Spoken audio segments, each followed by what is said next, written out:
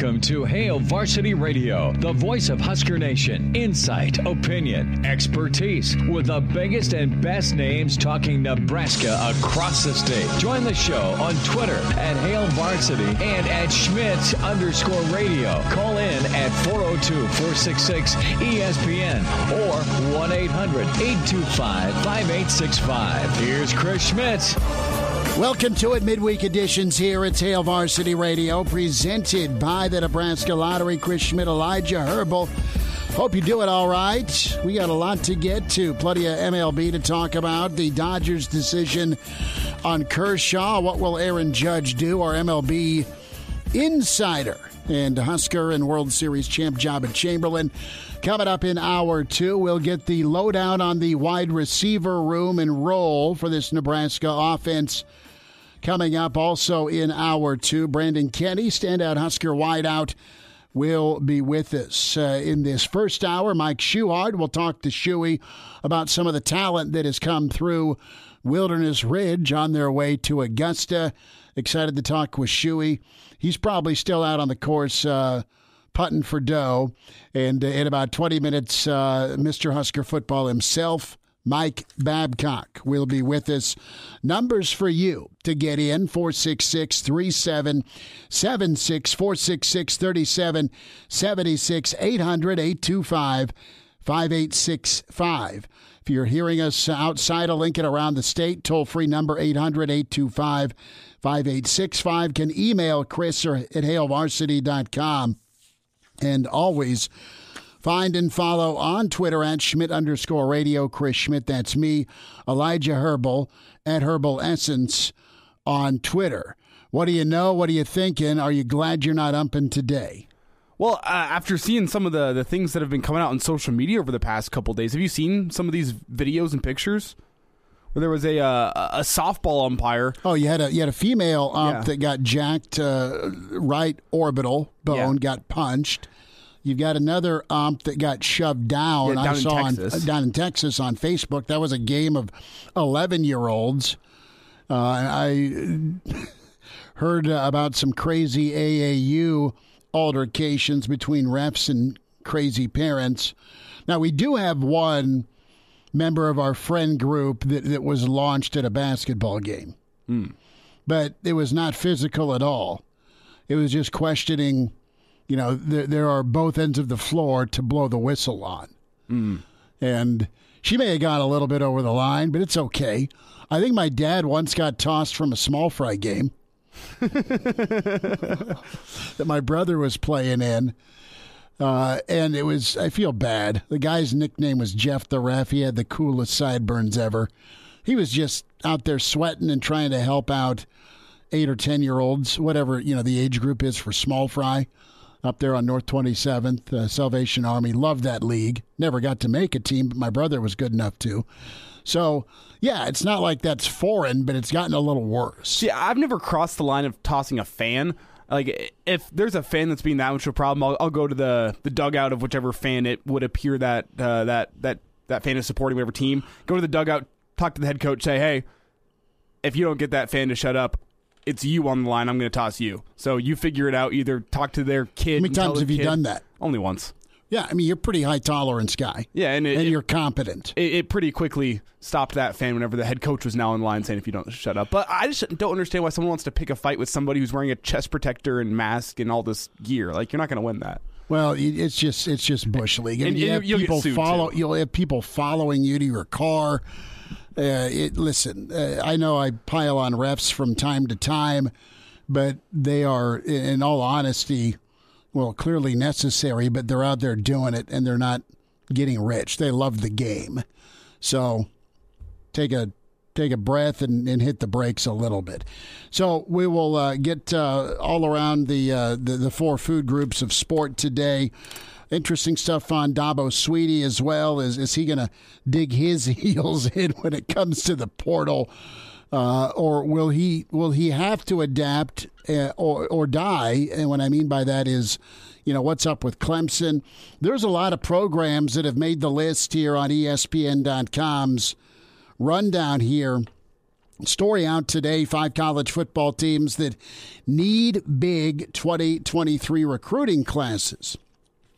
And, this isn't the first time Nebraska's found their name in a really good peer group, but for different reasons, right? You'll see Nebraska in the blue blood discussion. You'll talk about dominance. You'll look at positions of strength, who's put the most NFL dudes out there at rush end or linebacker, wide receiver, quarterback. I mean, you can get into some of these off-season topics where Nebraska is still really strong.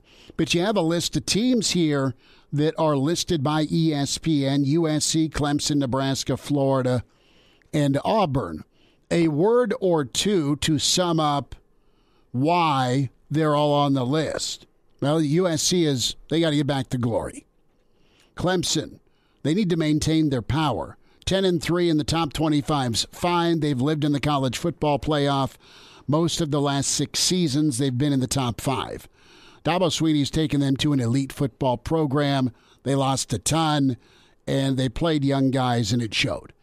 Nebraska just needs to win, right? Nebraska needs to win football games. Nebraska needs to be bowl eligible. Nebraska needs to be in contention for the Big Ten West. Nebraska needs to get back to Indy for a Big Ten championship opportunity. Nebraska needs to start being Nebraska again.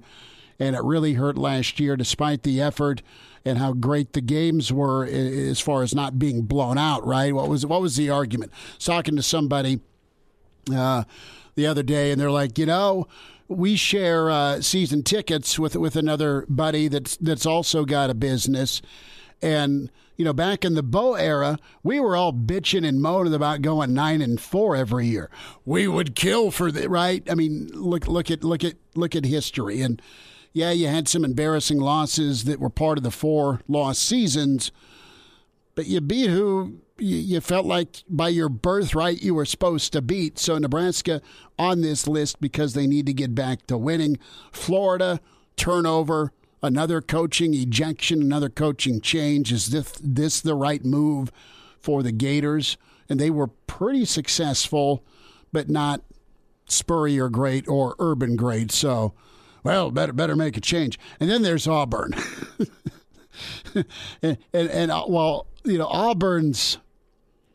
Auburn's their own worst enemy because their boosters are psycho. They ran out a coach that beat Saban and Gus. And then Chiswick, whether it was fool's gold or not, at least delivered Cam Newton, delivered Cam's daddy, probably delivered a bag of money, allegedly, and at least delivered a national championship and played for another. Gus did. Auburn's played for 3 in the last 12 years. They won 1 with Cam. So there's your rundown. USC's recruiting class finished 52nd in a quick turnaround Lincoln Riley addition to Hollywood, and they've done pretty well.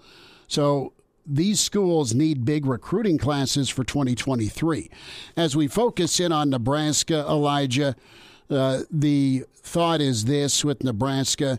You've got Frost, who's made some significant changes to his staff, and the insinuation is he's running out of time to get the program on track. The recruiting class finished 61st in class rankings in 2022, with only 3 recruits ranked as 4 stars. Not part of that, though, is what Nebraska did from a supplemental draft standpoint, i.e. the portal, and Nebraska finished 10th by most accounts in the portal. So just because you don't do well with your high school acquisitions doesn't mean you can't here and now immediately fix with the portal.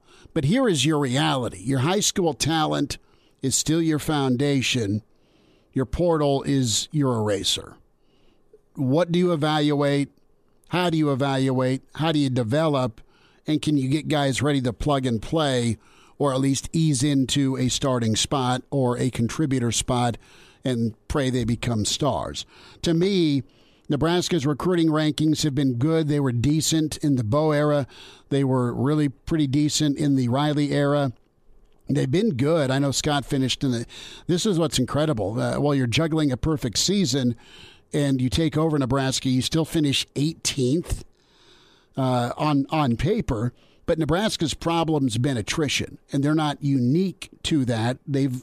Nebraska, along with other places, have lost a lot of talent. It just feels like it hurts more in Lincoln. And to me, find your blueprint. Nebraska is kind of redefining their blueprint offensively with what they want to do with Whipple. So find a kids that can play, you think can play. Find a kid you can develop to play, and then find me kids that'll stay, right? I mean, that's kind of your rundown with your high school talent. And if kids opt elsewhere, which is more the trend than ever, then be able to have a go-to in the portal. I think Nebraska's got a good 1-2 punch with the shift in staff. I think you're always going to have a strong Sun Belt region recruiting-wise with Travis Fisher and Coach Beckton. Both those guys are locked in Georgia and Florida, and they'll bring you the talent. Your job's to keep them here and develop them if they're not position group guys for either tight end or defensive back. I think Mike Dawson's a very good developer, has contacts in the East Coast. We don't know a lot about Raiola, but it sounds like he's connected well with the kids he has on the offensive line, and there's a certain persona and profile Raiola is going to look at. It may not be sexy on paper, but theoretically, by the time he's done with them, they'll be good football players. At the skill spot, you got nobody better than Mickey Joseph at evaluating talent, connecting with the talent, and dealing with some diva talent. Quite honestly, I mean, the wide receiver group, Brandon Kinnie would be the first to say, yeah, wideouts are divas. He is not, but many are, right? So it's about role acceptance there.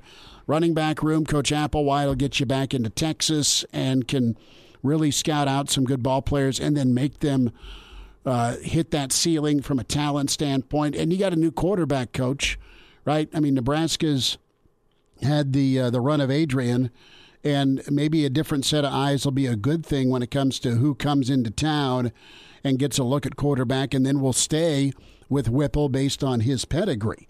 So I think Nebraska will be all right. And from a portal standpoint, between guys that may be looking to opt out of SEC land, Mickey's connected there. Also, Bill Bush. Bill Bush is so good at finding high school talent and being right with projecting with what some talent can be.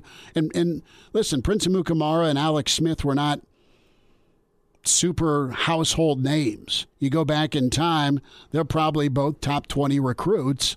At the time, they were 3 stars. And Prince, a first-round pick, and Alex Smith, the first pick overall, really good NFL career, a Pro Bowl guy. So Bush is, and then you look at the Burrow story from Ohio State to LSU. That's a nice transfer / portal win. It was pre-portal, but you get my point. So I think Nebraska's set up. Now they need to win this year, but Nebraska's set up to kind of get better at being right and develop. I can't prove that. That's just my gut right now with the changes they've made. From a high school standpoint, the foundation, and then sprinkling in some whiteout / erase some of the departures, or if you missed.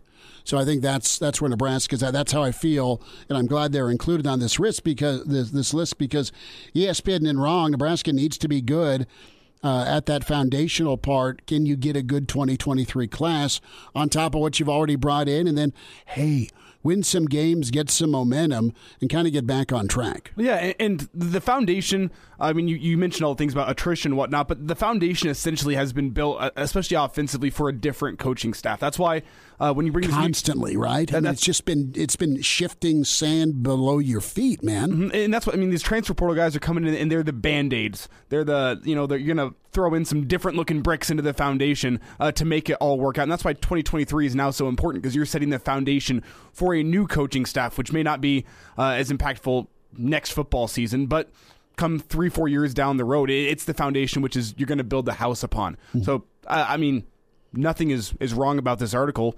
Nebraska, the 2023 class is probably as crucial as any class since Scott Frost's first year at Nebraska. Don't disagree. And that first class in Lincoln, while good on paper, how many of those guys are still around? How many guys have contributed? How many guys have thrived? mean, Nebraska, you got a guy gutting it out in Smothers. We'll see where he can go. But you've gone to go get a Casey Thompson. You've gone to go get a Chubba Pretty. You have a Harburg that you did recruit, and he's still in the program. You still have Torres. You're hoping like God to get Dylan Raiola continued to stay locked in and engaged with Nebraska, and Nebraska should stay in that conversation despite the other more well-known suitors. But you've messed up at quarterback, and you didn't mess up with Adrian. You just didn't get a break with injury and things around Adrian. What you did ask of Adrian was probably too much because you didn't have anything to really help him out a ton post that first season, be it offensive line or running game or some go-to guys at wide receiver. I mean, it's not that you didn't have Spielman or a Wandale. Both guys were talented. Wandale's going to get drafted here in about 3 weeks. But you were using him in a different way because you had screwed up at running back. I think the problem with that first class was rather than being a foundation for the future for Nebraska, it became a Band-Aid class for what the Mike Riley staff had left behind. Well, and you move into a new neighborhood, right? I.e., you take this job over. What was the receiver room like? I mean, you had to go try and fill those positions. We'll talk some ball here with Mike Babcock. It's Hail Varsity, presented by the Nebraska Lottery. Hello, listener. Hey, it's Chris Schmidt with Hail Varsity Radio, and I wanted to let you know about a special deal just for listeners of the Hail Varsity Radio Show podcast. We're offering $10 off the annual subscription price of $29.99. That means that you, for less than $20, can get everything we do. 10 issues of our monthly magazine, our annual football yearbook, and all the premium content we produce at HailVarsity.com. Just go to HailVarsity.com/subscribe and enter in the promo code GBR for $10 off a full year of Hail Varsity. That's HailVarsity.com/subscribe, promo code GBR. And we're back. Fellas, think we could listen to the radio on Hail Varsity Radio, presented by the Nebraska Lottery. Yes! That's awesome! Back to it. It's Hail Varsity Radio, presented by the Nebraska Lottery. Chris Schmidt, Elijah Herbel. And so are the phones, like, dead? It would appear to be. I'm working on it right now. I may go. No, that's all right. I'm just like, all right, now pot up the thing. So you can't dial out where you're at, huh? Now I can try. Okay. Yeah. Again, Velvet Hammer, analog lines. On the next, I'm kidding. So we have dove into the ESPN recruiting article, 5 teams that have to have big 2023 seasons on the recruiting trail: SC, Clemson, Nebraska, Florida, Auburn. I think you're in agreement as a Nebraska fan that recruiting is big time. We welcome in Mike Babcock, HailVarsity.com and magazine at MD Babs on Twitter. Babbers, a lot going on and post-spring game, so you've got a little downtime before summer workouts going on. How are you doing today? I'm doing okay. I'm doing all right. I'm going to see that Loyola documentary tonight. Oh, that'll be good. Yeah, that's 63. I was a Jerry Harkness fan. Okay. Because I read all the college basketball magazines. I don't think I ever saw him play until the NCAA tournament finals. But well, the college basketball and college football magazines were a staple, and you helped write some of those. And I remember, man, having to have like sinus surgery as a junior high kid. And Johnny Mitchell's on the cover, and I'm reading about the 1990 Nebraska, 1991 Nebraska football teams. And, yeah, it helped pass the time when there was no tablet or phone to stare at for endless hours. Yeah, well, I was a big magazine, football and basketball college. That was really a significant thing for me going way back. I mean, Elgin Baylor, when he was playing at Seattle, I saw him in the magazines. I read about him, and he was my favorite player. Has always been my favorite NBA player. That's really cool. Babbers, Bob Devaney would have been 107 today. And you ever get to attend a Bob Devaney birthday party? I know you did his biography with you and some other colleagues. No, never a birthday party. There were a couple of functions that, he and Tom, the two coaches that had back-to-back 100-plus victories. That was pretty cool. And then, doing the book, I probably told you this story before, but at least once or twice we went over to Bob's house to do the interviews. And one time I can remember he didn't want to start the interview till Hogan's Heroes was over. So I never heard this. I never heard this. Great we show. were sitting in Bob's basement watching Hogan's Heroes, and I'm probably putting two memories together, but Phyllis made some chocolate chip cookies. Okay. And Virgil and Randy and I and Bob ate chocolate chip cookies. So putting those memories together, if they didn't happen exactly that way,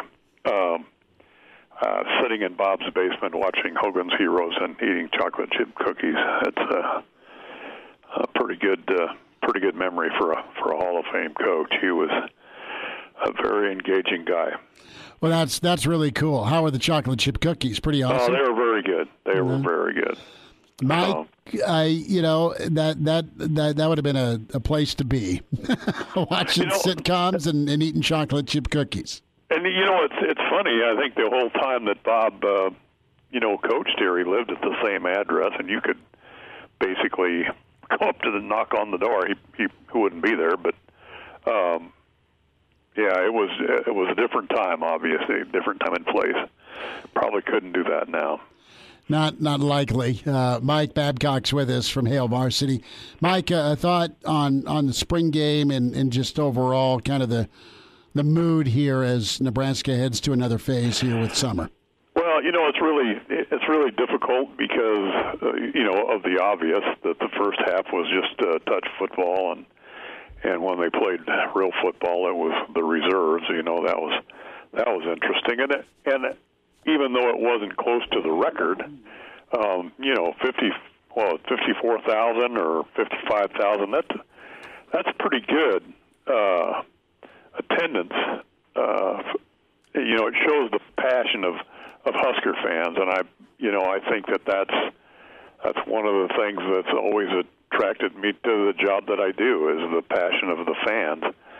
And you still saw it there. They showed up. It wasn't really a game for the first half, and all these people are there supporting the Huskers. And I thought that was a good sign. That people are still passionate about it enough to show up for something like that. But from the standpoint of I'm not that smart, and if you're just playing touch football, it makes it even more difficult for me to draw any conclusions about, who's where. The one thing that I would say that you've indicated too, Casey Thompson is probably going to be the guy because he was the first guy out there. And, we go back to what Mark Whipple said the first day of spring practice, who took the first snap.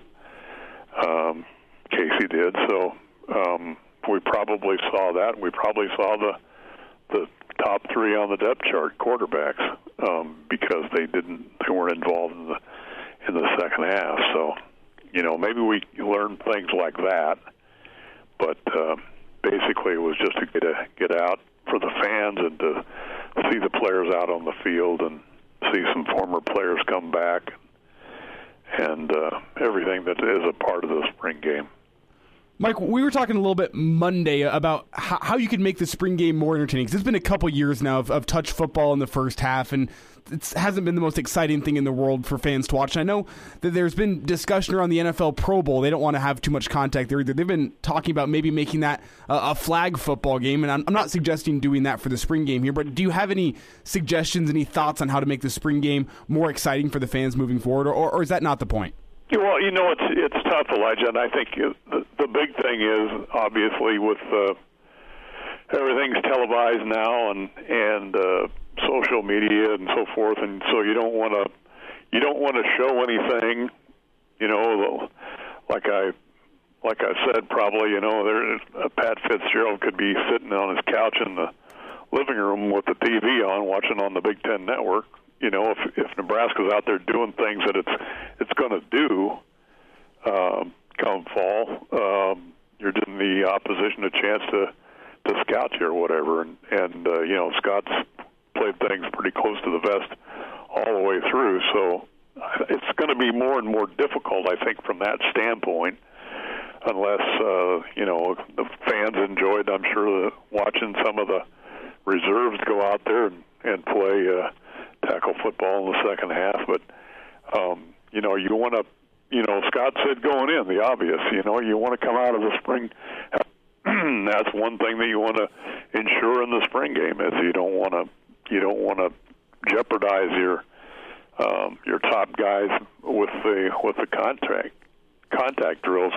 And it's the same thing in practice. I mean, you don't want to get too carried away because you got to keep those guys healthy so they're ready to go come fall.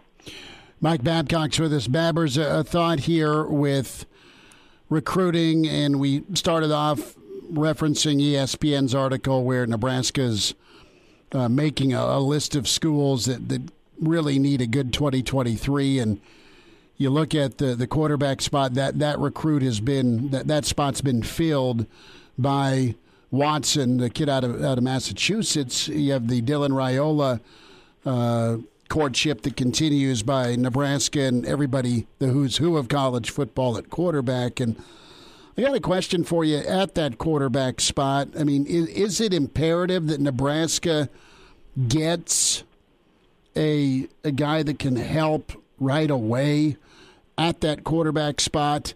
I look at some difference makers, right? You look at Trevor Lawrence, you look at Micah Parsons, C.J. Stroud, Smith and Jigba. Those are the guys that have played really early recently that have been wow guys. Tommy Frazier, kind of a generation-changing quarterback for Nebraska as a freshman halfway through his freshman season. And the thing that I think folks know, but maybe it's not a focal point, those guys are really good, and they're dropped in to do their role. But they've also been ushered into very old, established, talented teams. There's always been guys around some of these freshman phenoms that help make things go. Well, that's the key thing. I think what you just said is you got veterans surrounding these guys. I mean, Adrian Martinez had a really good freshman year when he came in. Taylor Martinez did. Think about that. And like you said, Tommy Frazier. It's good if you can, but you have to have the guys around him to be able to accomplish the kind of things that you want to have. It's a good. Here's an interesting story, kind of a sidelight, but Turner Gill had an opportunity to be with the varsity on a regular basis when he was a freshman and opted to stay with the freshman team because he didn't feel like he was ready, which is a sign of a pretty good. It's some self-awareness, isn't it? Player, yeah, and we know what. I mean, he was a game-changing quarterback. I think that he was where Nebraska made that transition because he could have been a great quarterback, just a drop-back guy. He could run the option, and that's kind of where things changed a little bit. But you think about the guys that were around a Turner Gill, or you think about the guys that need to be around and probably weren't.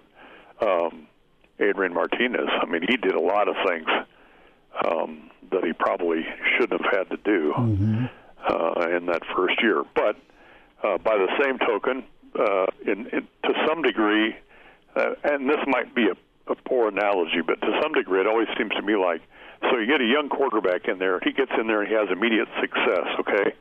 It's kind of like in baseball, like a pitcher. You go through the lineup one time, and then you go through the second time maybe, or the third time for sure, and they have a little bit better sense of that pitcher, and you make adjustments, and it becomes a game of adjusting. And I think that's the same way with a young quarterback. That first year, maybe you're able to do some things that you're maybe not going to be able to do that second year because defenses adjust. And then it's how you adjust that enables you to be successful in that second or third year, whatever it is. Mike Babcock with us from Hale Varsity. Babbers, will check in next week, bud. Good chat. Thanks for a few minutes today.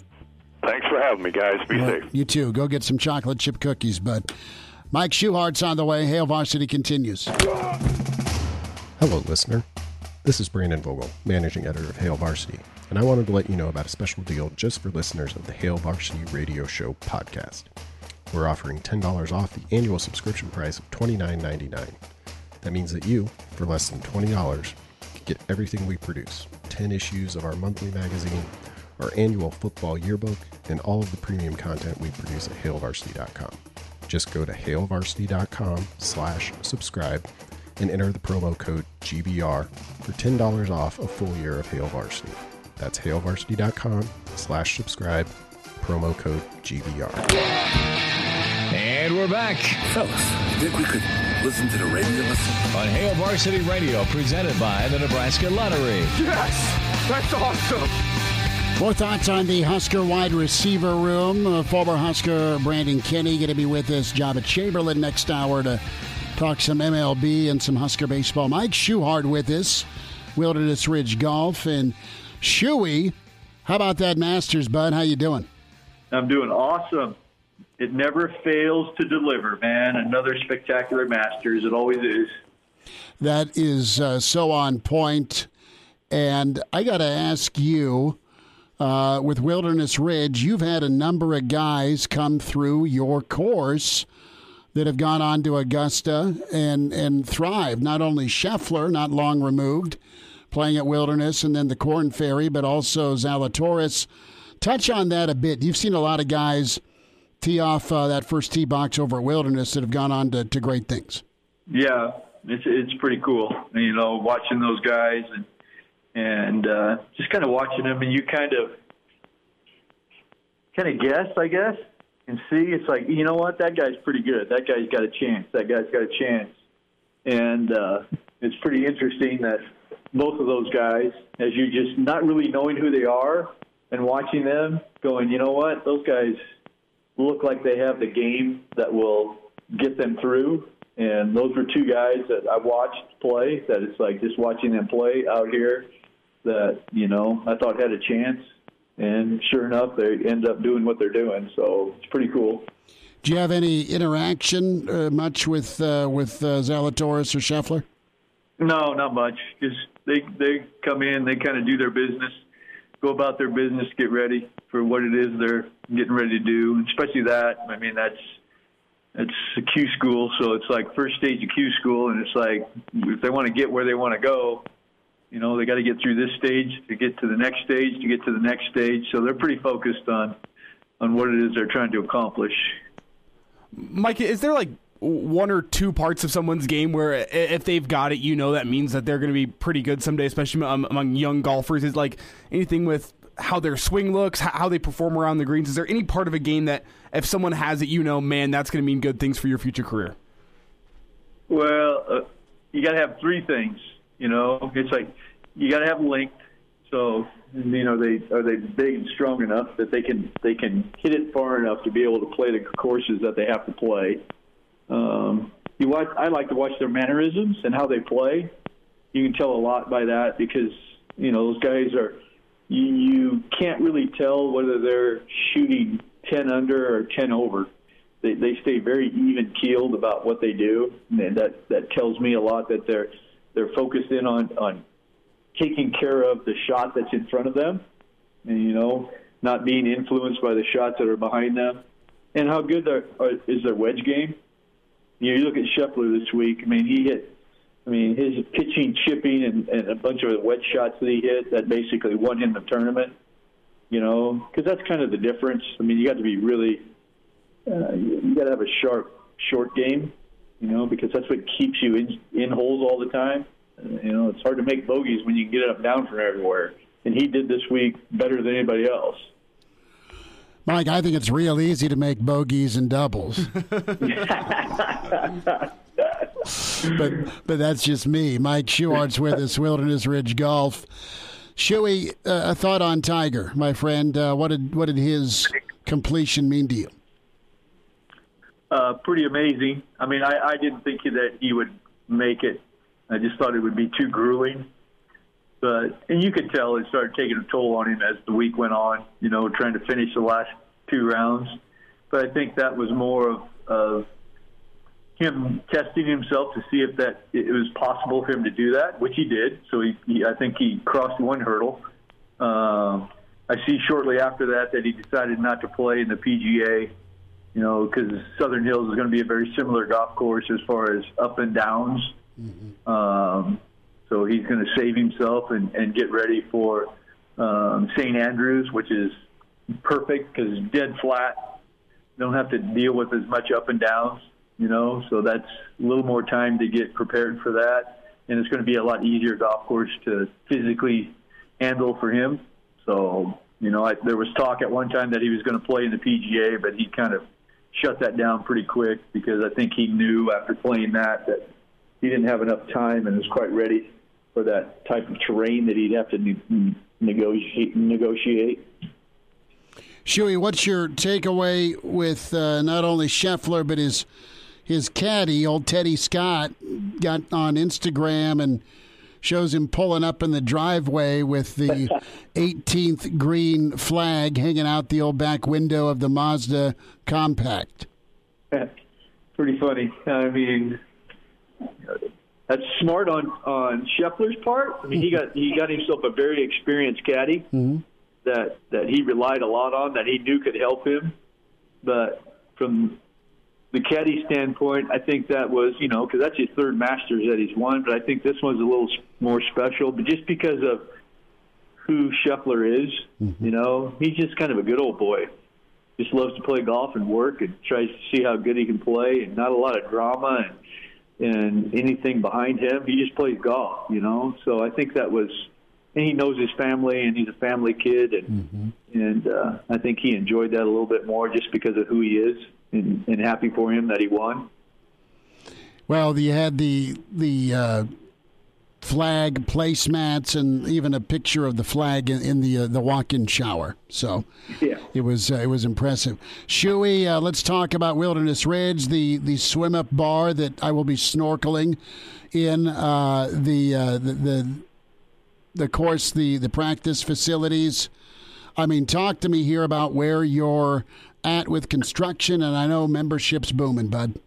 Yeah, membership is going crazy. People are getting excited because kind of like every day, every week, you start to see something new taking place. So they just started to erect the towers for the triple loop slide. Ooh. So they're big, massive towers that are out there. So, again, you start to see things like that coming on board, gets people excited, gets us excited because we know we're getting that much closer to having it open and ready for people to use. So, see, you get to go down the triple loop slide. I don't think you can't have your beverage with you, though, but you can go down the triple loop slide, jump out, get your beverage right into the adult swim-up pool. Okay, so the triple loop, can I put it in my Yeti and close the Yeti lid? Can I at least keep it with me? I don't know. It's frowned upon. Well, I mean, who doesn't want to go to the old lazy river and see Shuey waving at you? It's going to be great. You'll probably have them divot dogs chipping at me. I'll be the new hippo. That might be right. Hey, that's a good idea. I never thought about that. Look at me working part-time. Look at me, man. My side. You see the fat guy in the inner tube? Yeah. $50. $50, whoever chips it to his temple. Well, Shuey, we're excited to see what's going on at Wilderness. Thanks for giving us a few minutes recapping the Masters, bud, and best to you guys out there. We'll get in touch next week, and thanks for spending some time. You bet. Thank you. Everybody stay safe. You too. Mike Schuchart with us, Wilderness Ridge. Shuey blew out some birthday candles recently. When you see him, tell him happy 49th, and check out the great folks at Wilderness Ridge. We'll wind down hour one. Brandon Kinnie, Jabba Chamberlain. Next hour, Hail Varsity continues. Thanks for spending time. Hail Varsity Radio, presented by the Nebraska Lottery. Chris Schmidt, Elijah Herbel. Hope you're doing all right on a Wednesday. We have some Good drama with Lincoln baseball out at Dan Hartog. Got a update from our dear friend Doug Duda, legendary broadcaster with the Tri-City ESPN Superstation. And Duda's waiting to take the booth. And they will have, it'll be Kearney versus Southeast for the semis of the Hack tournament. And I love watching Southeast's ball club. Max Butenbach, stud ball player, of course, committed to Nebraska. They'll have Kearney later. Games got pushed back a couple hours because of the weather, which totally makes sense. It's still not ideal baseball weather outside, but it's more doable. But Southwest has rallied. They were down 8-2 after 3, and they just had someone thrown out at home. So they didn't take the lead in the 8th, but Southwest and East are tied at 9. East with just one loss on the season, number 2 in the Class A. So good on, I cheer for all Lincoln baseball teams, but good on Southwest. Junior's part of that program, as their freshman team will take to the field here in about 10 minutes against Creighton Prep.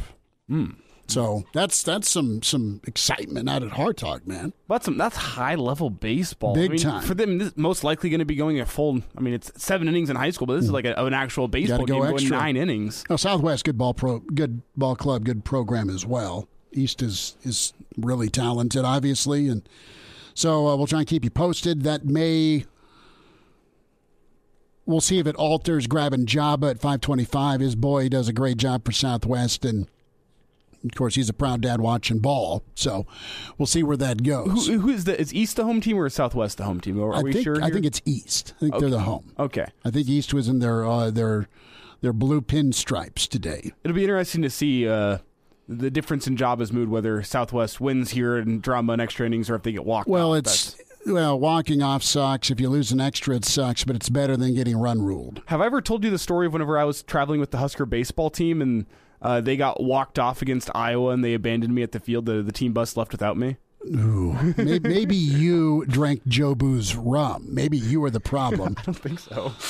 Were you doing work or were you jacking around? Well, no, I was up there trying to put my cameras away, and Iowa starts shooting off fireworks because they just walked off on a Friday night. So all the lights go off, and I'm trying to pack up with the lights off, and the Husker baseball team's already out of there. They were in no. How did you get home? I got a ride home from Greg Sharp and Ben McLaughlin. Oh, good. So, 2 great dudes, and God love them. And then I told. Did you have to chip in for gas? No, I told the baseball team I had to Uber home, and they paid me back for the Uber. Oh, it's a good thing you divulge. So, what is a trip from Iowa City to Lincoln? They give you a couple hundred? Oh, they gave me some spending money for the weekend. Yeah, some per diem money. Okay, but I'm saying if you had to Uber home. Oh no, it was like just Uber back to the hotel. We were okay. I see. We were okay. I thought you were pulling. Help me out. Whiteout. The whiteout that he went to the Bills, right? Yes. Brandon Riley. That's right. Another Southwest kid. Yeah, Riley dropped a lot of coin Ubering to make camp. Reminder to get buckled up with the Nebraska Department of Highway Safety Office. Using your seatbelt saves lives, prevents injuries only if worn properly. This message from the Nebraska Department of Highway Safety Office. More whiteout thoughts. Former Husker Brandon Kinnie next. Pardon the interruption, but I'd like to save you some money. Hey, it's Chris Schmidt with Hail Varsity, and I wanted to offer listeners of this podcast $10 off the price of an annual subscription. That means that you, for less than $20, can get everything we produce. 10 issues of our monthly magazine, our annual football yearbook, and all the premium content we produce at HailVarsity.com. Just go to HailVarsity.com/subscribe and enter in the promo code GBR for $10 off a full year of Hail Varsity. That's HailVarsity.com/subscribe, promo code GBR. Welcome to Hail Varsity Radio, the voice of Husker Nation. Insight, opinion, expertise, with the biggest and best names talking Nebraska across the state. Join the show on Twitter at Hail Varsity and at Schmidt_radio. Call in at 402-466-ESPN or 1-800-825-5865. Here's Chris Schmidt. Welcome to it. It's Hour 2. It's Hail Varsity Radio, presented by the Nebraska Lottery. Chris Schmidt, Elijah Herbel. Some football thoughts from a man who caught a lot of touchdowns, some big-time games, has done a great bunch of things in the Omaha community. Brandon Kinnie is with us, standout wideout, the pride of Kansas City, Missouri, at BKitty84 on Twitter. BK, what are you doing? How are you? My brother, man, I'm doing well, brother. Thanks so much for having me, man. It's always a blast coming on here with you guys, man. Well, it's so much fun to hear what you're up to, and I saw you were at the spring game. How many reps were you good for on Saturday? So many people kept asking me, like, BK, I think you still got it, man. You can go out there. I'm like, man, I wish, man. My back could give out so fast. I think you'd be solid for a dig route and then a stop and go, wouldn't you? Yeah, easy though. Those two, then I'm done. The rest of the game. Well, and right, you'd be up 14-0 if they did it right. Right. Well, exactly. I got to get your thoughts. I know a lot wasn't divulged, but a lot's been talked about with this receiving crew that's come in. And what are your thoughts first and foremost on Mickey Joseph's addition to Lincoln and then some of the talent he's got to work with in that room? Oh, yeah. No, I think it's awesome, man. I think the camaraderie that he brought with just his name has been so big, and it's some momentum to carry into the season. Mm-hmm. I love the competition that's now in the room even more. You know me, man. I think the last time I was on here, I raved about being an Omar Manning fan, man, and I still am. I love that dude, man. Like, I really do. And it's just because, and I've never met him or anything, but just knowing his story, knowing his background, where he's come from, his size, his play. I'm really rooting for him, man. So I'm hoping that he can have a huge year. I've seen a route that he posted on his Instagram doing one-on-ones, and I'm like, oh, my goodness, man. It was like a dig route, but it was like a stop-and-go type of thing. So he has all the tangibles, man, to be amazing. So I hope he's able to bring that out this year. Does he remind you of anybody you played with or you see? Because he's got size and speed, and he can get open, and Nebraska didn't use him as much as maybe they could have, but you saw him flash against Michigan. You saw him flash against Oklahoma. Who's a fair comp for him body type-wise? I mean, I would say guys like me, guys like Niles back in the day when we played, I think he has that type of body build to be able to go out there and play. I mean, I didn't see Maurice Purified play, but that's when I was coming in. That's all I kept hearing about. Was like, hey, you remind us of him. So once I start seeing his highlights, I'm like, oh my God, this dude's a beast. But yeah, that's who I see. I see myself in him. But obviously now with more developed in coaching and training and things like that, I mean, he has it all, man. He has the tools to really be like the guy. So I just hope he takes those steps into being that man before he takes off. Brandon Kinnie is with us, Hail Varsity Radio, standout Husker, and of course, BK running athlete sports training, also doing some coaching at Concordia Lutheran in Omaha. Yeah. So I got to ask you, you mentioned Omar. Let's get a thought on Trey Palmer and some of the swag he's bringing from LSU. 2 catches, 11 yards, but a speedster. And is it fair to say a guy that brings a certain mindset to the wide receiver room and the offense? Yes, absolutely. And I think it's one thing, too, to have those type of guys in your room that has been at those different schools, especially being at SEC school. I don't think the transfer stuff was so hot when we were around, but now to be able to pick those guys' brain and, like, ask questions, because that was my thing when I left Nebraska. Once you go to these different places and you plan for different teams, you get to talking to these different guys, and it's like LSU and Arkansas, and it's like these teams you watch on TV, so to just ask questions about their camaraderie or what things that they did. So I think that absolutely helps with the camaraderie again, but also give a different perspective to these young guys too as well. Brandon Kinnie's with us here on Hail Varsity Radio. And Brandon, we were talking a little bit last hour about the importance of Nebraska's 2023 recruiting class. And, yeah, the transfers and the guys in the room right now are nice, but it's not foundation for the future. I guess this roster this year a little bit feels like a Band-Aid of sorts, just trying to get the results back on track. But I want to ask you, with a guy like Mickey Joseph as the wide receivers coach, What would that mean to you if you put your shoes in, or you put yourself in the shoes of a high schooler, and you see the guys that Mickey Joseph has coached, and Jamar Chase and Justin Jefferson, and now he's at Nebraska and he wants you to come to Nebraska? What would that mean to you? Oh yeah, I'm committing right away. I was ready to commit when Bo Pelini came to visit me. So if he came to visit me, I'm definitely ready to commit. But it's something just I feel like, again, just being on that type of level and playing in those type of games, and to know that a coach has played in those. Coached in those type of games. I think it's like a no-brainer when you really think about things like that. That type of guy in coaching just has to show up and just show his resume. So that's something I respect, man, and I think he's going to really bring up that talent out of that room with just the guys that he's already seen prior, and knowing how to really get these guys and get them to kind of take it to the next level. Brandon, what do you expect with the Whipple offense? I mean, I think it'll be balanced, but they'll be able to throw it with Casey and whoever else is, going to continue that competition to quarterback. But Casey seems like the guy.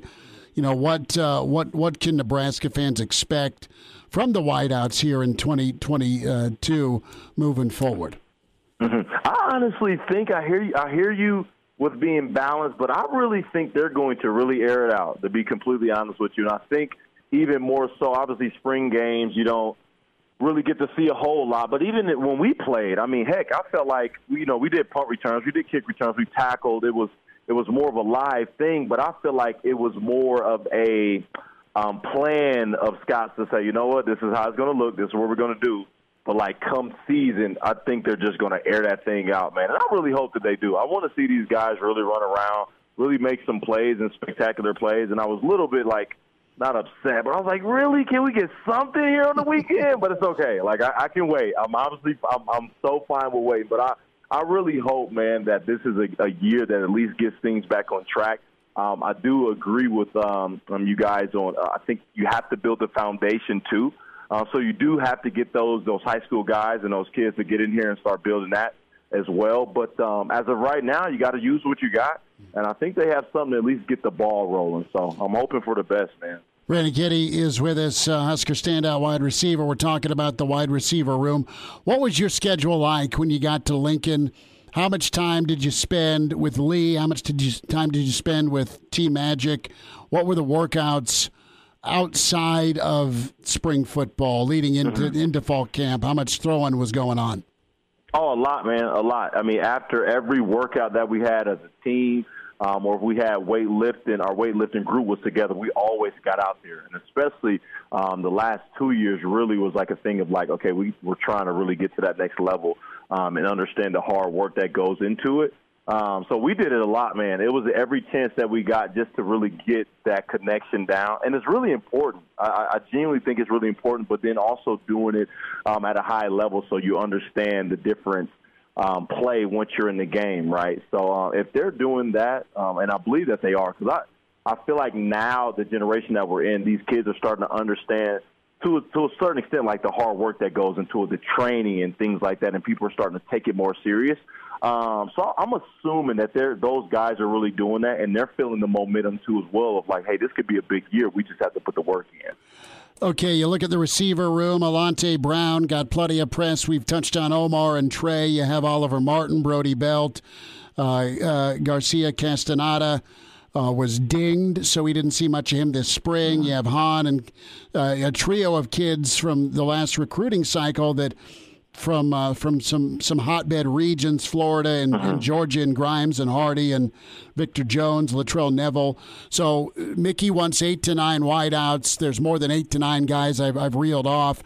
In your opinion, does Nebraska have the different receiver types to make it go? Do they have a possession? Do they have a take the top off the defense guy? Do they have a in space? Not everyone wants a cheetah type receiver, but do they have that space guy? Does Nebraska have those three kind of food group guys that can do different things with the football? Yeah, I think that they do. When you have a group of that quantity, I mean, the coaching you'll really start to see as well, because you can group the guys, right, on wherever that you think that they are, but now it's just coaching them up and then also giving that confidence, giving them that permission to say, hey, go out and ball. Like, I believe in you. I know you can do this. We've watched you do it. So go do it now. Go be the man. So I believe that they do, and I think the coaching is there to give them boys that confidence to go out there and really prove themselves this year and really be the guys that really kind of carry that offense and get that offense at least going. Because I think with a group that large, I think, in my personal opinion, Scott was really like, we're not going to show anything because we got something for y'all. So I'm hoping, man. I'm really hoping.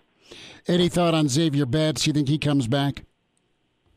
I hope that he does, because you hate to hear stories like that, and then obviously the speculation that comes with it. We really don't know unless we're in the room. So I'm hoping that he does, because these young men need that. Like, right, it's already tough enough at times with everything that's going on in the world. So I hope that whatever that's going on with him or the program or together, that they come to an agreement and figure it out, man, because I think that would be a tough loss being a kid from obviously here in Omaha and being down there, man. I just think it'd be tough. So I hope they can figure it out. All right, couple more minutes left. Brandon Kinnie with us. Brandon, tell folks what you've gotten into, and let's hear a little bit about Alliance Sports Training. I see videos on Facebook all the time of what you're doing, working with kids, and you make it super affordable. Give folks a kind of a look-see into what you do. Absolutely, man. So Alliance Sports Training, I've started about a year and a half ago, and we're gearing up to start our sports training sessions here at Deal Park in Omaha, April 26th, Tuesday, Wednesday, and Thursday. So that'll be from 5 to 6, 3rd through 7th grade, and then 6 to 7, 7th through 12th grade. And like I said, we'll do that 3 days a week with the options of one-on-one training. And that be a situation of work trainers and what we can as far as timing and things like that. But it's a growing thing, man. The guy gave it to me as a ministry, man, and I'm treating it as such. It's just reaching back. It's just using your light to reach back. And I feel like if we want to make this world a better place, we got to reach back and pour into our young people, man. So I'm just following the steps, man. I'm having fun. I'm enjoying it. It's funny because I tell people all the time, I never wanted to coach, like ever. I never wanted to do it, ever. It's never something that I thought about. But now it's like one of those things of like God giving you purpose, and I understand what I'm here for now is to pour into the youth and to bring these opportunities forth that I was able to go through and learn from. So it's been awesome, man. We're planning some awesome events this summer. It's going to be a good time, man. So I'm so excited, man, to be doing the will of the Lord, but also like building up young men and women, man, to be great people. So.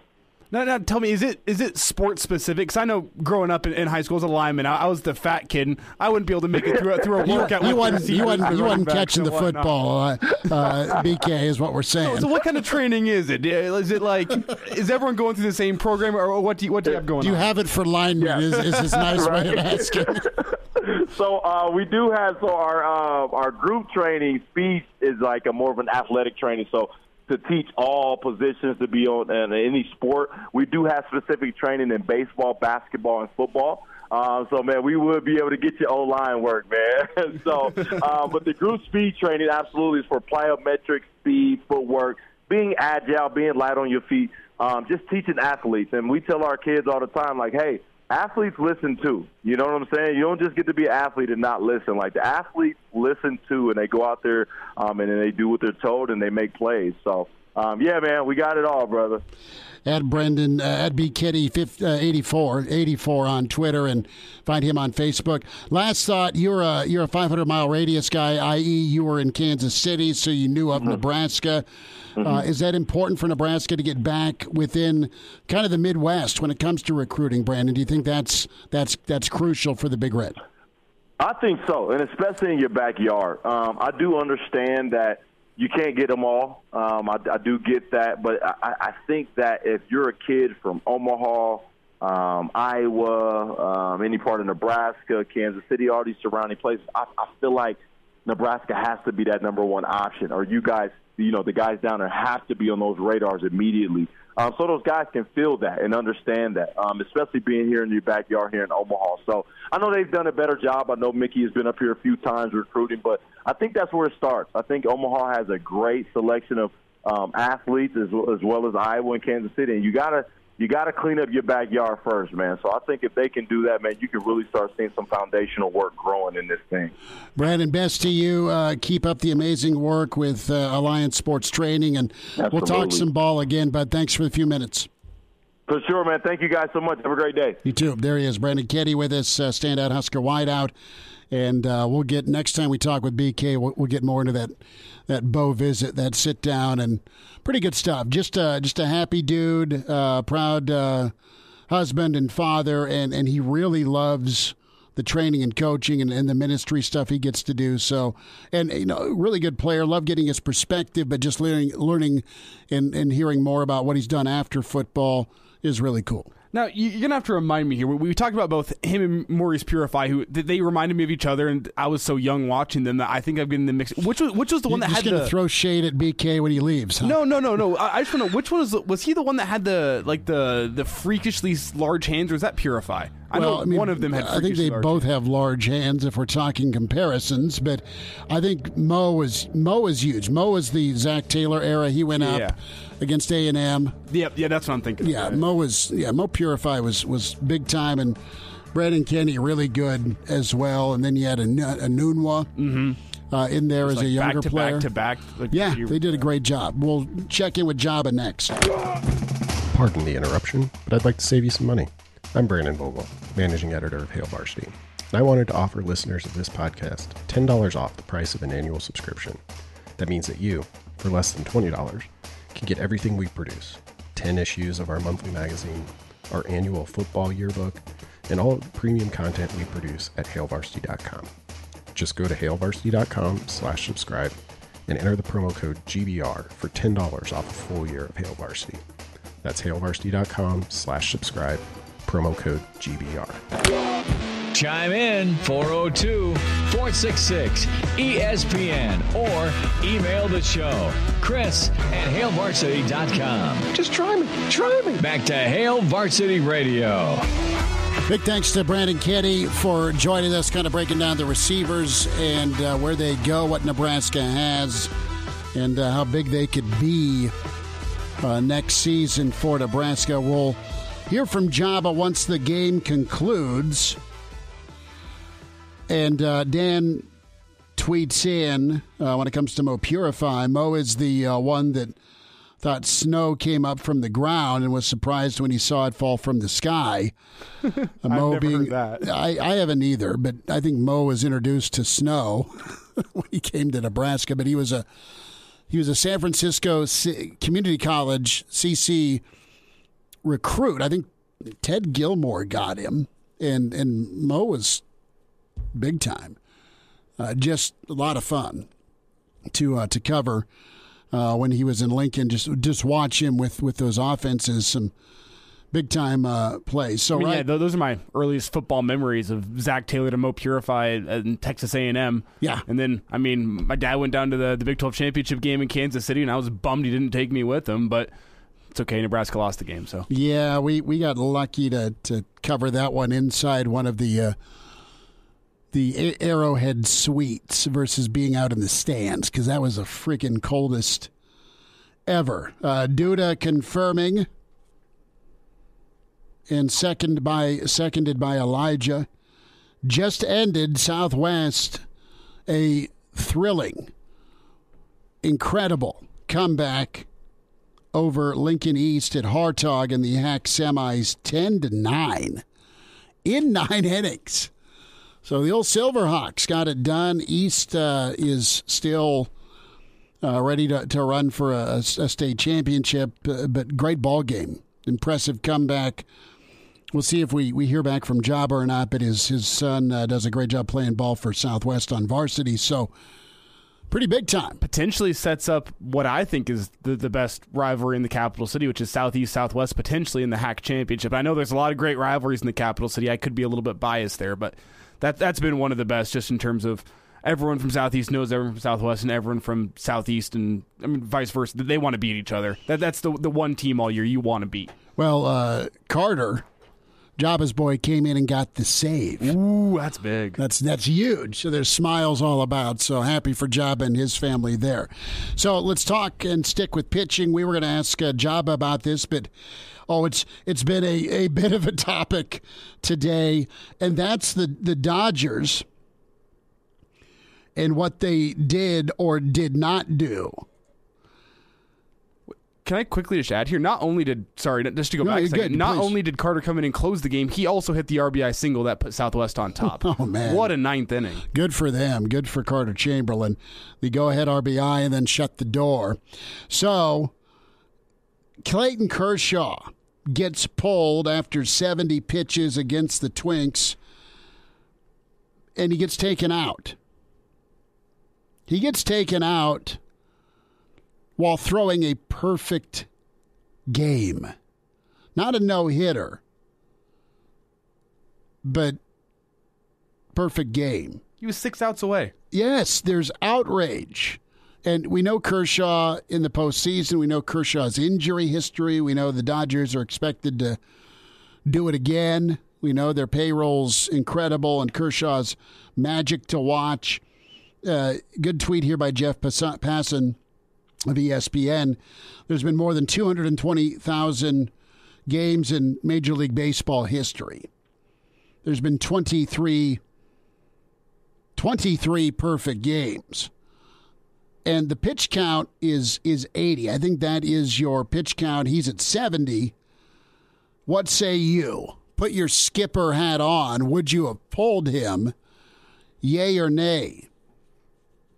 And the feedback's pretty good. People act like Kershaw's arm would have fallen off the bone if he pitches 2 more innings. Imagine being the fans, freezing your off to watch that game. Realizing, okay, I've kind of hit the baseball lottery in early season. Mm-hmm. The other side to that here is Ask Mets fan Johan Santana was allowed to throw 134 pitches to get his first no-no for the Mets. Well, Santana came back from injury, was really good early with the Twins, went to the Mets, finished that year 3-7 with an 8.27 ERA. His next 10 starts before being shut down and never pitched in the majors again. Was it worth it? That's an extreme case. And then there's Nolan Ryan, the bionic man. He threw 235 pitches in a 13-inning no decision, went 6 scoreless 3 days later, pitched 17 more seasons. That's good. Nolan Ryan could still go out and throw a 95-mile-per-hour heater. Well, did you hear Clayton Kershaw's comments after the game? He said he agreed with Robert's decision. He was high-fiving, and listen, you're taking the guy who has the most important take, his opinion, out of it. And Kershaw's a team guy. He was high-fiving. He was happy that in those conditions that he was so on point, right? So he wasn't ticked. He's not going to challenge Roberts. He's okay. He wants to just win. But on the other hand, could be the last real chance that Clayton Kershaw has in his career to throw a perfect game. I mean, these don't come around. Opportunities like this where you go 7 perfect innings, that doesn't come around very often in the majors. Mm. Could this be the last chance he ever gets to do it? Maybe. And that's a very elite list to be a guy who has thrown a perfect game. I don't think I'm pulling him out. Well, Dodgers don't enter the year with the goal of getting Kershaw a perfect game and overuse him 2 weeks into the year. The goal is to a World Series. Listen, I would have kept him in, despite his injury history, until he gave up a hit. Once the no-no's gone, you sit him. And if you're shy of that 80-pitch count, 10 more pitches, I mean, that's, 10 pitches an inning? He's been dealing. I'd let him go for it. I hope there was collaboration between manager and pitcher in this situation when he came to the dugout after the 7th inning and said, how much do you care about this? Because I want to pull you out. How much do you care? I hope there was collaboration there and it wasn't just a heavy-handed Dave Roberts saying, you know what, you're done. No, the manager, either there's a zero tolerance rule going into this season of here's what we're going to do for your career and safety and health and well-being. So no arguments, sorry, no excuses, no exceptions. This is what we're doing. If that was agreed upon in the case, so be it. You follow it. You don't cross that line. But you're not going to ask the guy, hey, do you want to stay in? Do you got any more in you? You know what he's going to say. He's going to say yes. So just I think it's a bad look for baseball because you got people that are ticked at baseball, and you had the saga of the lockout. You have New York fans going nuts that Judge isn't going to take that type of an extension. Just another storyline, right? You've got young talent that's really good, but maybe not as durable as some throwbacks. We've cited Nolan Ryan, a miracle example of modern science. But I don't know. I would have left him in, let him finish what he started, and at least let him broach that pitch count. And if someone's got to come in because of the pitch count to finish, then you go to the bullpen and do it. Most important thing, first and foremost, is to win the ball game. See if we can find some Kershaw or some Roberts with our friends at ESPN. But no, I mean, you have a missed opportunity, perhaps. But I don't know. I think you let him go. I think you let him go until either he breaks the pitch count number or he gets a hit off of him. And it's as simple as that. But baseball and the Dodgers and Roberts being trashed right now. Numbers to get in, 466-3776, 800-825-5865. Find anybody in your little baseball circle that would have pulled him? I don't know that I could have. I don't know that I would have. And a little bit more here on Kershaw, the Dodgers, and the perfect game that was going 7 innings strong. It's hard, I feel bad for Barnesy. Barnesy did such a great job, and it's fun to get to catch one of those. And so I wanted to do it with Barnesy. It'd be special. But at the end of the day, those are individual things. Those are selfish goals, and we're trying to win. And that's really all we're here for. Good take. Can't argue. One more from Kershaw. As much as I would have wanted to do it, I've thrown 75 pitches in a sim game, and I hadn't gone 6 innings, let alone 7. And sure, I would have loved to do it, but maybe we get another chance. Who knows? There's always the next outing, right? 13 strikeouts, 7 innings, perfect baseball, shutout intact. And when we look at the box score that's talked about, just one hit. Just one hit. The Twins have managed one hit. This isn't to pile on Twins fans, but man, you were right there. And it was Gary Sanchez, the former Yank, the catcher, batting a whopping .222 that got the hit off of Kershaw. You ever umped a no-hitter? It's not really the top of mind. I think yes, but never like wasn't cognizant where that zone's going to keep on expanding. Yeah, I'm not really monitoring how a game is going unless we're getting close to like a run rule situation. I'm not monitoring score. I'm not monitoring hits and whatnot. So I'm trying to figure out if there's ever been a situation where we got a full like 7 innings in high school no hitter, because I've had it before where it's been like a run rule after 4.5 innings where the kid's only gone out and pitched 5 innings. So sure. So can you really count that as a no hitter? I would say yes, but maybe not like an actual. I mean, and also I don't have all the scorebooks handy from every game I've ever umpired. So no, well, I'm just wondering if you've been part of that. Never a perfect game. I can almost guarantee never a perfect game, but there's a chance for a no-hitter. All right. Well, we'll get an update on Luka and the NBA playoffs get going this weekend at Jock Doc. Dr.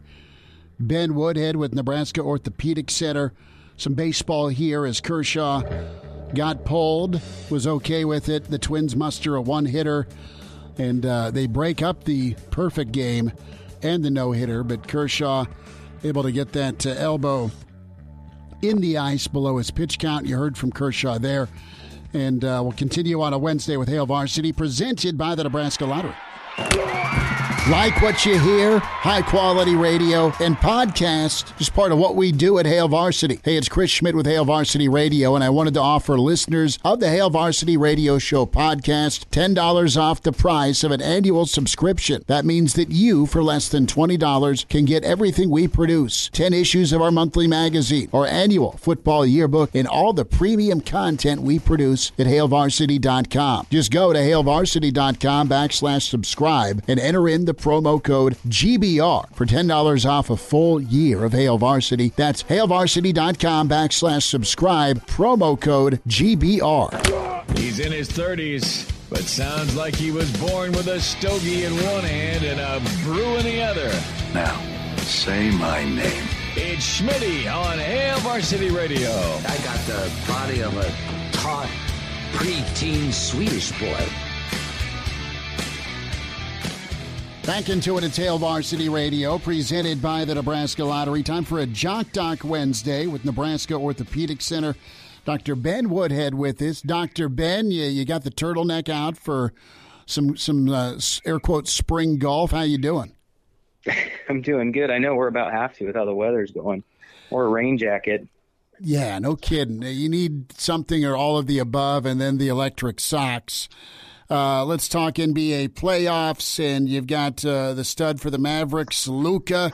Doncic is dinged up, an MRI confirming he's got a left calf strain. There's no timetable on the recovery. The Mavs haven't ruled him out for Game 1 against Utah, but he is major. He's such a matchup nightmare for other teams. Let's dive into calf strains and how you get them and how you treat them. Yeah, so, you can strain any type of muscle or any type of tendon. Just a lot of it depends on the forces and, the type of injury. This is a difficult injury, though, because, these don't necessarily have a surgical solution or a quick fix in terms of getting them better, but these are something that can nag for a very long time. And so, best case scenario in the sense that he doesn't have to have anything surgically done, but sometimes that can be more frustrating because you sit and you wait.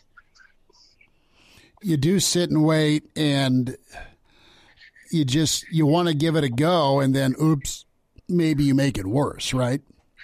Right, absolutely. So it's almost the false pretense that you get going, you feel good, and then you tweak it again, and it sets you back. It's even further. So it's almost, 2 steps forward and 1 step back, and you never really get to the point where you're full throttle because you go back too early. And so that's something they're going to have to monitor as they go forward.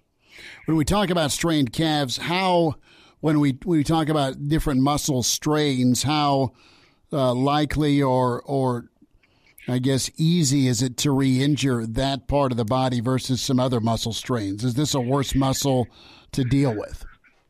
Well, it's a tough one to deal with because you're using it so much, run and jump and cut and pivoting. And so, you're going to notice this almost somewhat more than an overhead type of strain, especially unless you're an overhead athlete, but somebody that is in his position, it's certainly going to be vital. And so, it is concerning, like you said, that, you tweak it and then it does set you back. You're certainly going to be more susceptible to re-injuring it until you're fully recovered.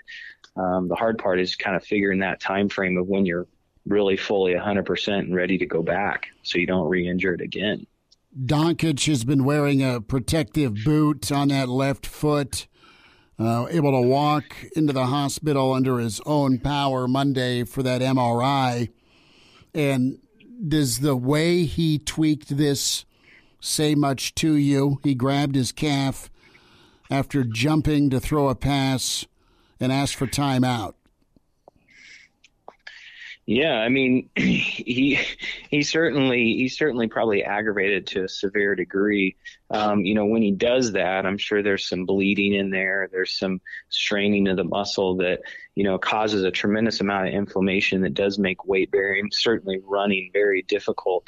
And it's really a time thing that's going to wait and allow that to calm down. Luka Doncic, our topic, the Mav, not sure if he'll give it a go against Utah in Game 1 for the NBA playoffs. It's a Jock Doc Wednesday, Nebraska Orthopedic Center. Dr. Ben Woodhead with us. So we're talking about calf injuries and ways you treat it. Dr. Ben, what are some ways you treat aside from rest? Yeah, I mean, rest is obviously the number one, not aggravating it. So in between games, really not doing anything. He's not going to be doing anything other than walking in that boot. But beyond that, ice, elevation, decreasing the swelling. There's all kinds of new different physical therapy modalities that you use to treat the swelling and the inflammation components, whether it consists of using some fancy ultrasound machines or some other types of electrostimulation to kind of help break up maybe some of that scar formation so it doesn't scar too much or decrease the inflammation. That's really the point that we're at, is trying to limit the amount of scarring and inflammation so that he can return. And, if he does try and go back out there and play, it's certainly, we're in the playoffs, and so they're just trying to get him back in as safely as possible so he can function as close to 100% as he can. Dr. Ben, when it comes to the options, the ultrasound, the other stimulations, is that a pretty popular choice when it comes to the PT options? Yeah, it certainly is. And, they're going to throw everything possible they can at him to try and accelerate the healing process. So even if there's some maybe different modalities that are not as proven, you can bet that they're going to try everything possible just to try and accelerate the healing. Even if some of them don't work, the best thing you can do is just try and really accelerate the healing process. Does that work? Have you seen it happen? It's better than nothing, obviously, but these newer PT options, have they been pretty effective in your opinion? Yeah, I think they certainly are effective. The regular kind of weekend warrior doesn't always have access to the type of treatment modalities that these high-end athletes are. So we don't always see some of the newer, fancier types of treatment options that these professional athletes are using. But yeah, it certainly does. And just combining it with parking him and not letting him really do any type of running or jumping in between games is going to help his healing as well. From an explosiveness standpoint, is it fair to say, even if he's cleared and back, is he going to be a step slower too? Yeah, I certainly think he will in the short term.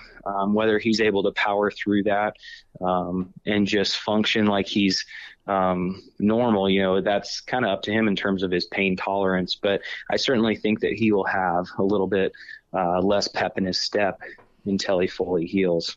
Dr. Ben Woodhead's with us, a Jock Doc Wednesday, Nebraska Orthopedic Center. As we're talking Luka Doncic and the calf strain. How painful is this? I mean, is it one of the more painful areas to tweak and injure? What could you compare it to, and what have you heard back from many athletes? Yeah, I think a lot of these strains are very painful just from the actual swelling and bleeding that takes place when you injure it. And I think the lower extremity can be even more painful than the upper extremity just because it's what you're using on a daily basis.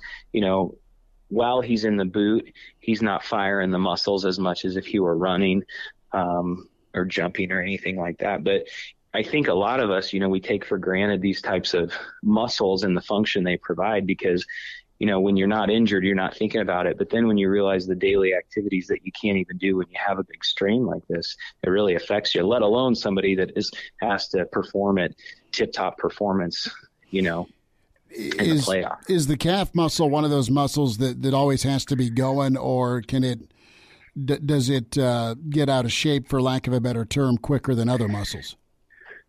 It's hard to say if it'll get out of shape more than other muscles, but he certainly might get a little atrophy over the next couple weeks if he's not using it in a boot. But he's a strong enough guy where he should come back pretty quick from that. Dr. Ben, thanks for the insight today. We'll do this again. Thanks a lot, Chris. So there's Dr. Ben talking Luka Doncic with us here on Hail Varsity Radio. Chris Schmidt packing up, headed to his son's baseball game, so I'll be taking you through the final segment of Hail Varsity Radio coming up after the break. Like what you hear? High-quality radio and podcasts are just part of what we do at Hail Varsity. I'm Brandon Vogel, managing editor. I wanted to offer listeners of the Hail Varsity Radio Show podcast $10 off the price of an annual subscription. That means that you, for less than $20, can get everything we do. 10 issues of our monthly magazine, our annual football yearbook, and all of the premium content we produce at hailvarsity.com. Just go to hailvarsity.com/subscribe and enter the promo code GBR for $10 off a full year of Hail Varsity. That's hailvarsity.com/subscribe, promo code GBR. Miss us? Come here, brother. Give me a hug. Bring it in for the real thing. We're on call for you. Catch the podcast at hailvarsity.com, the ESPN Lincoln app, or download them on iTunes. Saddle up, partner. Back to Hail Varsity Radio. One last time here as it's Elijah Herbel taking you through the final segment of this edition of Hail Varsity Radio. Chris Schmidt off a little bit early, going to go see his son play some baseball this afternoon against Creighton Prep. Good luck to the Silverhawks freshman team as we'll get this show wrapped up here with some Husker softball thoughts as they have won 15 straight games after winning 2 against Iowa yesterday. And a pretty incredible story here as Caitlin Neal, she got a chance to bat with the bases loaded in game 1 of that doubleheader against Iowa. And I'll just let Rhonda Ravel tell you the story as she spoke to the Big Ten Network after the game yesterday about what an incredible story Caitlin Neal had yesterday. Well, you know, I could talk about the game, but I'm not going to talk about the game because I think this is really important. The beauty of the collegiate experience and the team experience and just what these young women experience with this. Let me just tell you, today Caitlin Neal, her father, passed away in the fall. Today is his birthday. Her whole team knows that. They've encircled her. She said, I'm playing for my dad.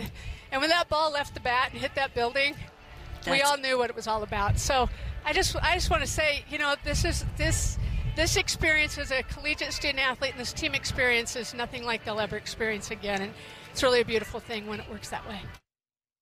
It's a cool story there as Caitlin Neal hits a home run in honor of her father as the Husker softball team wins 2 yesterday. They have won 15 straight. They are on a roll, and good luck to the Husker softball team as they continue their season. They've been incredible. Really, the women's sports in Nebraska have been incredible all year long, from volleyball to women's basketball exceeding some expectations this year. Now the Husker women's softball team on a roll. It's just been a banner year for Husker women's sports and what has been a down year for the men's teams as the Husker baseball team looking to bounce back this weekend against BYU. First 3 starters have been announced for the Huskers as it's going to be Cody Frank pitching tomorrow. He gets the nod, and then in game 1 of the doubleheader on Friday, Shea Shanneman's going to get the start, and then in game 2 of the doubleheader on Friday, it's going to be Emmett Olson.